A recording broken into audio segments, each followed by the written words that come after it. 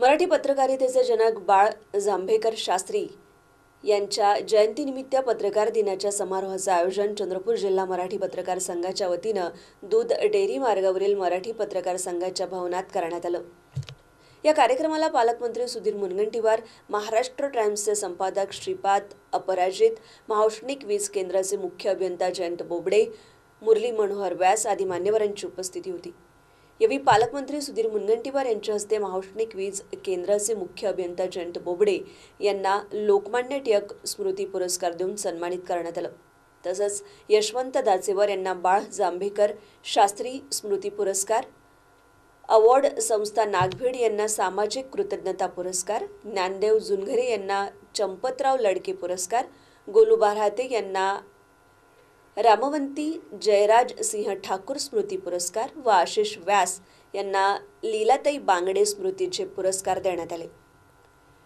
हा कार्यक्रम जिल्हा मराठी पत्रकार संघाचे अध्यक्ष बंडू लडके यांच्या अध्यक्षतेखाली घेण्यात आला।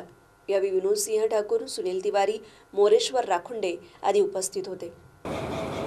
की जेव्हा समाजातल्या उत्तम गोष्टीचा गौरव हा सार्वजनिक स्वरूपामध्ये होतो तेव्हा इतरांना सुद्धा उत्तम काम करण्याची इच्छा झाली होते, प्रेरणा प्राप्त होते।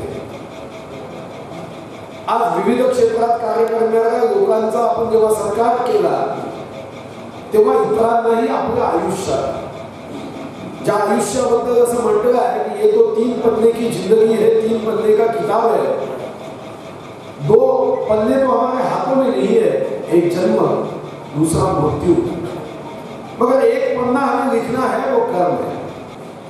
जेव्हा समाजाचा स्तर बरेच लोक असे सांगतात की त्याला काही सांगायची गरज नाही आहे कारण तो धन्नासेट आहे, अमुक याला काही डोस देऊ नका कारण तो श्रीमंत आहे, आपण काय आम्ही फक्त वंचितांची बाजू घेतो, आम्ही फक्त वंचितांच्या समस्या मांडतो, वंचितांच्या समस्या मांडल्याच पाहिजे।